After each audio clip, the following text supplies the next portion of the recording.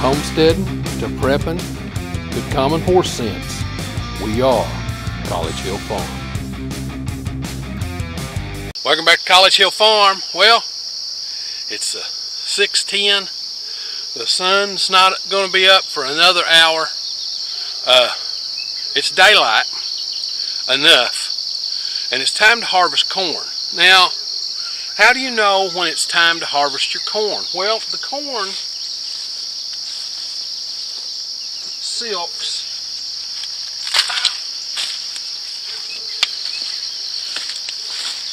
begin to look like this. Now, this ear is not going to be good and full. I can feel it, but it's done all it's going to do.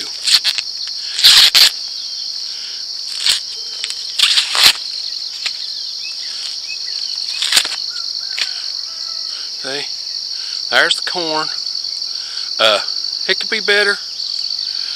There's lots of ears like this. This is a second ear, and second ears are I'll get it out here. Second ears are not nearly as good as first ears.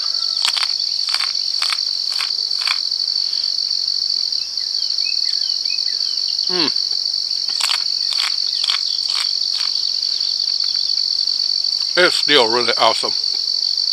This candy corn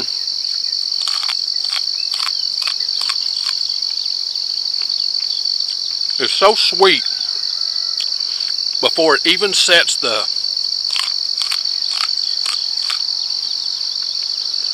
starches by cooking it. Oh, best stuff in the world. Now, I'm going to get out harvesting this corn. Crystal can't help me today. She's got some other irons in the fire. So, I'm going to get it harvesting the corn. And I was looking.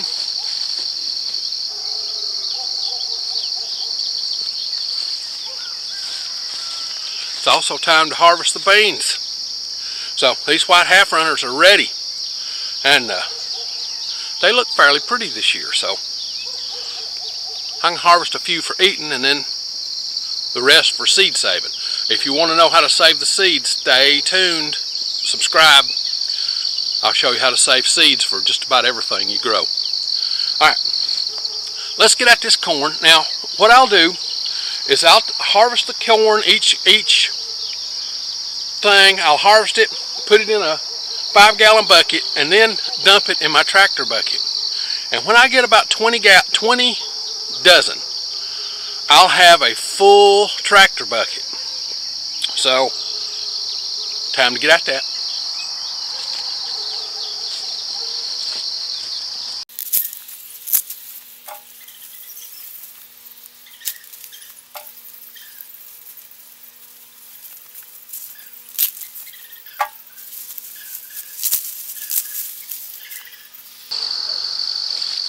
Now, one thing about candy corn is that it generally puts on 2 ears per stalk. 1 ear is a lot smaller. If you'll wait and harvest that second ear a week from today, it'll fill out pretty good too.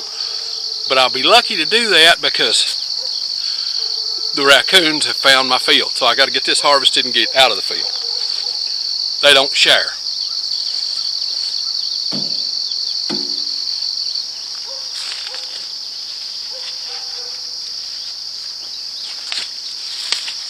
Here's what I'm talking about the little ears. Ow.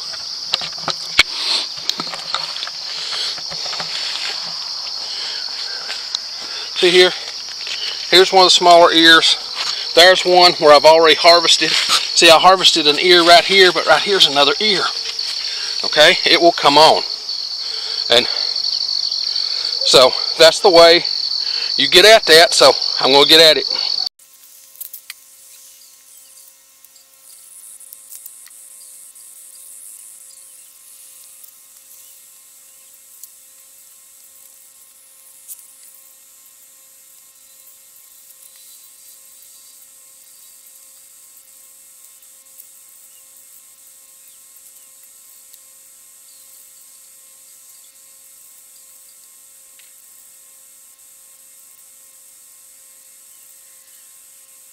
Now when you get in your field, you're going to find corn stalks that are rode down like this. See over there? I don't know if you can see. But what you'll find is this. See, they ride the corn stalks down, then they pull the ears off and sit and eat them right here. So that's what raccoon damage looks like. If we look over here on this side, I got the same thing going on. There's quite a bit more raccoon damage than what I thought, so it's a good thing I'm getting in here and harvesting these. I'll harvest them and then I'll show you how many I got. Okay, here's my harvest. I didn't get as full a bucket. Generally the bucket is totally full. I don't know what it is this year. It just may just be a bad corn year. I didn't have that much raccoon damage to have made this be this light. I generally harvest and get the biggest, fullest ears as I go through, and then in about a week I come back and I harvest the others who have time to fill up. And generally whatever I get in the bucket this time is what I get in the bucket the next time. So it's time to get up and get these processed. I think I only got 15 dozen. So let's go process these and I'll show you how. Okay, I've got everything set up. I've got me a chair to sit in. That helps my back. My back's killing me. But what you don't want to do is you don't want to take all of this in the house with you. Okay? It's just going to be a mess. Now, we do not spray our corn. Okay? Never. Never, never, never, never. We don't spray our corn. So, when I get in here, there's probably going to be bugs. Let me pull this back here and show you what I'm talking about. Oop, fell out.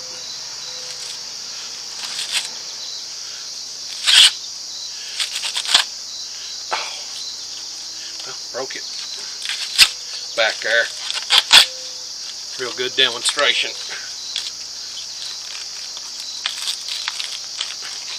Come here. Being tough this year. Now, I pull this stuff off. Pull as much of the silks as I can off. Then, just throw that down on the ground. Then, right here, see where the worm was? There was a worm right here eating this corn.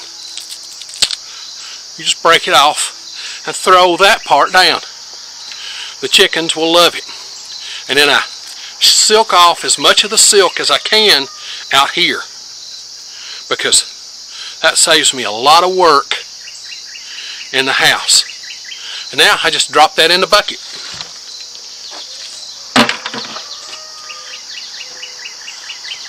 Okay? That's what I'm going to be doing for 15 dozen. Well, they're breaking on me. What's the deal?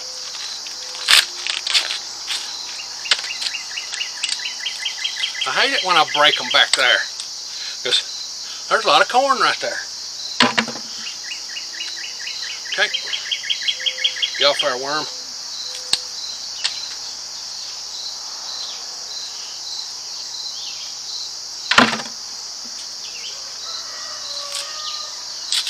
The ears aren't as pretty as they usually are. They're not as big, and they're not as full. I don't know what that's about this year, but you have those years, you know. I've been doing this gardening for a long time, and some years are good years for corn. Like this year was a great year for onions. I mean, an awesome year for onions. Go back and look at our harvesting onions video. Oh, I got the biggest onions I ever got from planting onion sets before. And my big onions, they banged it too. So be certain to go back and look at that video. But the corn this year, I did remember we did that experiment with the Buy Delicious corn? Well, it didn't do good at all. I got maybe 2 dozen ears, and they were little tiny things, not much bigger than that. So I was real disappointed with the Buy Delicious corn. But the beans are banging it this year too. The white, or the greasy beans I planted in the corn, oh, they've run to the top of that little Buy Delicious corn, and they're hanging in wads everywhere over it. So I'll get all kinds of bean seed back this year. So I'm tickled with that, but the corn's just not having a good year. Even my candy corn, which almost always is a good year. Now see, this is what the cobs almost always look like. There's my hand. That's about an 8-inch cob with 1, 2, 3, 4, 5, 6, 7, 8, 9, 10, 11, 12, 13, 14 rows. Okay? 14 rows of kernels.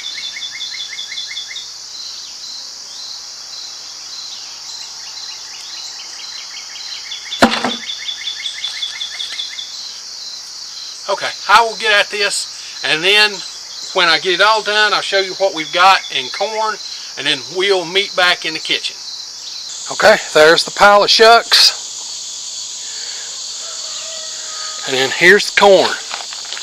I got a full 5-gallon bucket and 2 full, well, almost full, 2.5-gallon buckets. So let's get this in the house and get started processing it. And then I got to come out and clean this up. I'll probably do that this evening.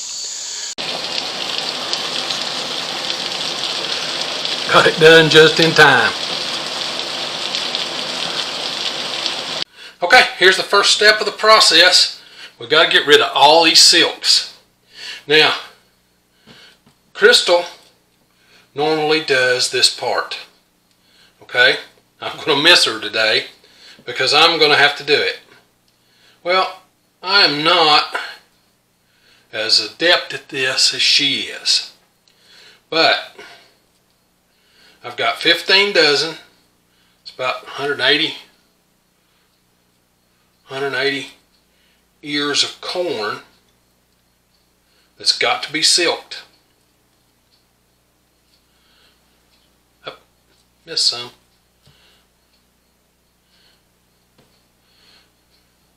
And you know how to do that?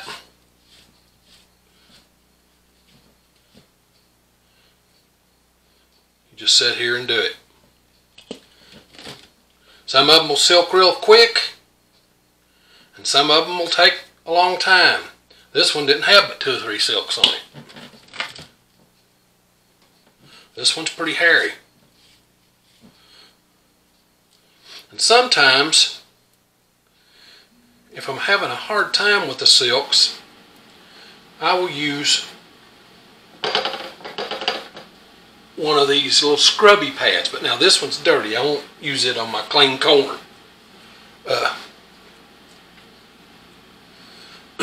But I've got some here under the sink ready to use. So, okay, I will keep doing this and get these ready, and then I'll show you the next step. Okay. All my bowls are full. I've still got some corn that I've got to get the silks off of. I'm not perfect on getting these silks off. I'm not as good as Crystal is, but I done I think a fair job. Now, the way I've got this set up, this is a dining room table chair that I've put some towels over, some dish towels. The reason is cutting corn is nasty. It'll fly places. Now, I've got one of those things that you just push over the cob and push it down. It does the whole cob at once. I found that those things just are not too good. So what I do is, before I start it, I sharpen this knife. And it's sharp enough to shave you. And I get a piece of corn.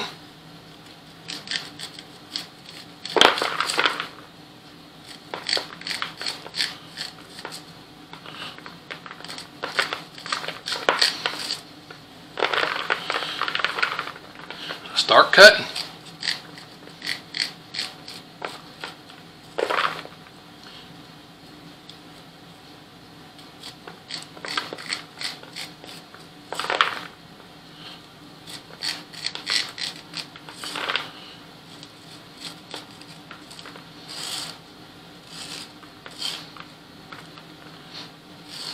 All that to go off. Now there's some milk in there, and some people do what they call milking it, but I don't worry about that. That cob's done, ready to go to the chickens, and it's time for the next one.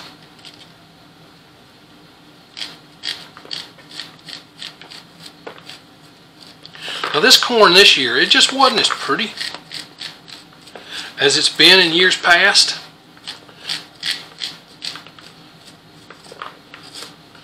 I don't know if it's the year or if I didn't put down enough fertilizer, or I don't know. It's just the way it is this year.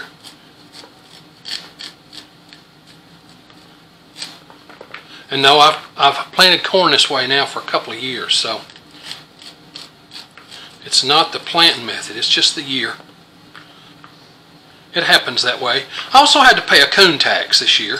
The raccoons did their thing, but now I usually get, on this first harvest, I usually get, out of those 2 doubled rows, I usually get somewhere around 20 dozen on the first harvest, and then I get around 20 dozen on the second harvest. Generally the second harvest is not as big as the first harvest because the ears are smaller. They're more like that instead of like that. They're not as fat. So, but this is just what it is. And now this corn will fly places, so around this I know I'll have to mop when I get done. I miss Crystal, but you know, that's what's going to have to happen. It was one of those things that today's the only day I had that I could do it, and she couldn't, so it's getting done. So I'll get the rest of this corn cut off, and then I'll show you the next step of the process. Okay, I'm about 1/3 of the way done, but I've got enough that my hands are hurting and my back's hurting from cutting this corn off, so I'm going to take a little break from that, and what I'm going to do is I'm going to go ahead and start frying our first set. I've got the biggest skillet that we have, and Mom and Pa, they used to do theirs outside on a wash stove with a dish pan. That's how they fried their corn. But Crystal and I found that this skillet is plenty big enough for what we put up. They put up a wash tub full. We don't put up that much corn. So all you want is you got a whole stick of unsalted butter. Now, you could use salted butter because I'm going to add salt to this. Okay?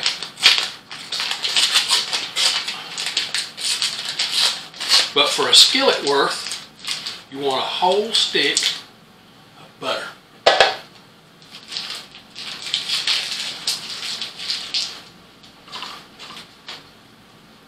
Now, we're going to get this in the skillet.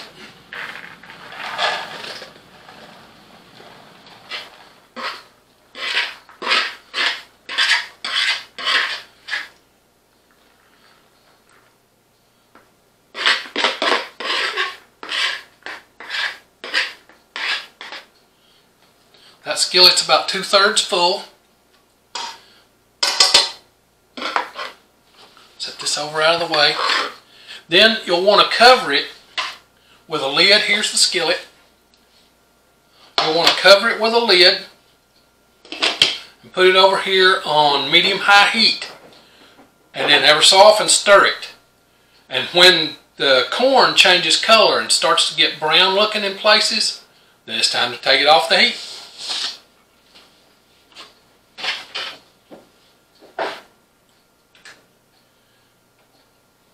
And I'll start it off on high just to get it started. So, after this is cooked, I'll come back to you and show you what it looks like. Okay, have a look. See the brown bits that are in that corn here and there. That corn's done. So now all I want to do is get that in a bowl so it can cool. So I've added a little salt. You can add salt to your taste. I've added salt to ours. So, okay. I'll show you how much we get in the end. This is the first batch. Alright, got them all done. I wound up with, and if you don't pay attention, you don't notice that this is so much work. Okay, a lot of people come to this gardening and homesteading stuff, and they think that there's not that much work to it. Hey, gardening has a pretty extreme learning curve. So, how did we come out? Well, fried corn, full quart bags. I got 2 of them. And then half quart bags. I've got 4 of those. So, in other words, here's Thanksgiving, Christmas, and then I've got 4 individual meals where we've got a side of fried corn. That was 15 dozen. I counted them. It was actually 14 dozen and 9 ears. Okay? 14 dozen and 9 ears. So, yeah. That seems like a whole lot of nothing, doesn't it? Well, I started this morning at 6 a.m. in the field. It took me 2.5 hours, 2 hours and 15 minutes to harvest the corn and then shuck it, then bring it in. Then when I got in here, I took about a half-hour break to let my back calm down a little bit. And so I took a half-hour break, and that made it about 10 o'clock when I started in here. And when we just got done, the last of the corn was cool. Part of this was setting. The last of the corn was cool. It's 10 minutes after 4. So 10, 11, 12, 1, 2, 3, 4. 6 hours and 2.5 hours is 8.5 hours to do this corn. Yeah, it's a lot of work, but we love it. Now, if you like this stuff, this homesteading, do-it-yourself kind of thing, be certain to come on out to the channel and subscribe. We do this homesteading stuff every week, sometimes 1, sometimes 5 videos. Just depends on how much is going on in the homestead that week. If you hit the little bell when you come to the channel, it'll notify you when we upload a video. We upload on Sunday, Tuesday, and Thursday. Now, it's time for me to get this in the freezer and get on to the next thing.